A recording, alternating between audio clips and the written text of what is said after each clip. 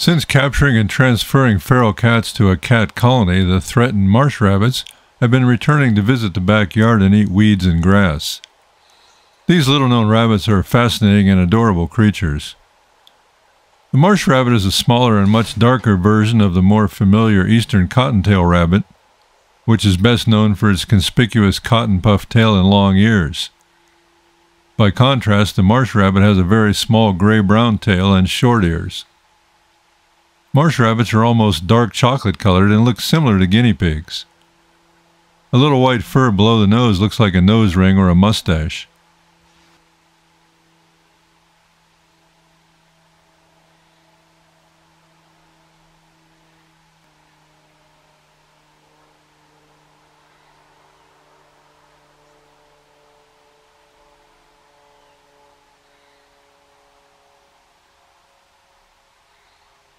The marsh rabbit is found throughout Florida. It is distinguished from its cottontail cousin in another important way. It's a strong swimmer and is usually found close to water.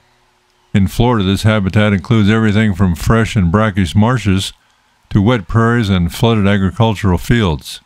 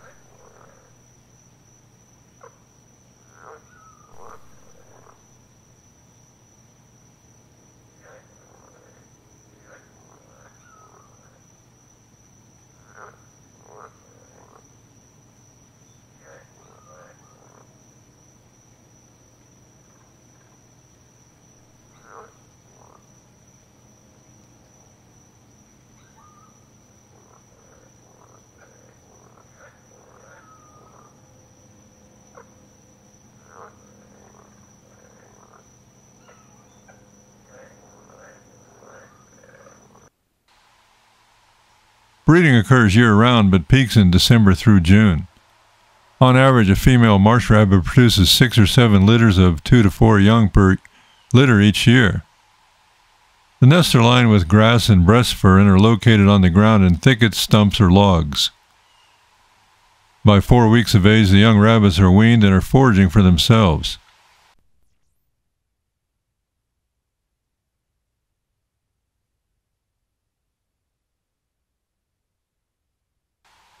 There's plenty of excellent hiding places for their nests in the palmetto thicket underbrush of the pine and scrub oak forest.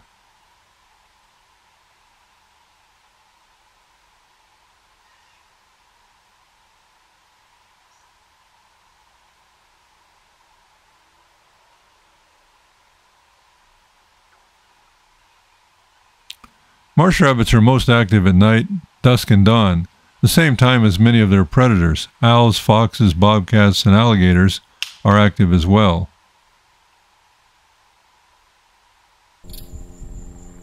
In the backyard, feral cats, bobcats, and the occasional coyote are the greatest threat.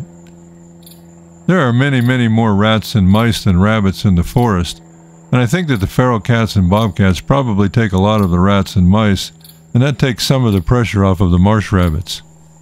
In collecting hundreds of hours of footage, I never once saw a rabbit taken by a predator, and they seem to be thriving. Their cousins, the cottontail, coexist in the forest but in smaller numbers. They tend to prefer more open areas.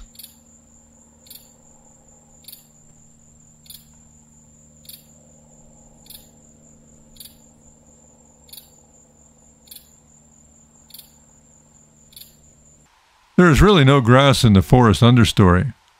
In fact, there's very little green in the forest understory.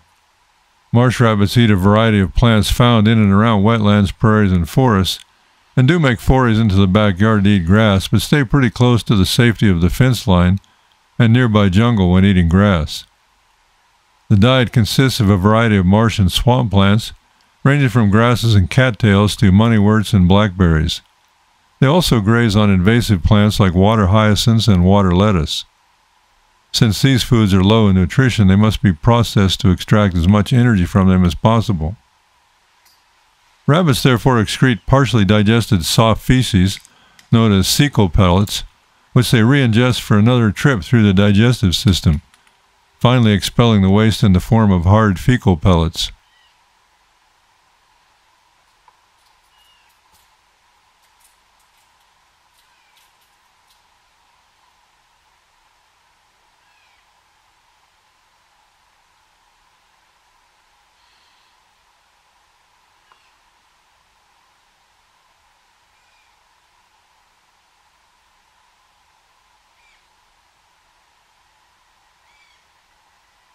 In the South Florida Everglades, the invasive Burmese pythons are having a big impact on marsh rabbit populations. Here in Central Florida, large rat snakes are a threat to baby and young rabbits.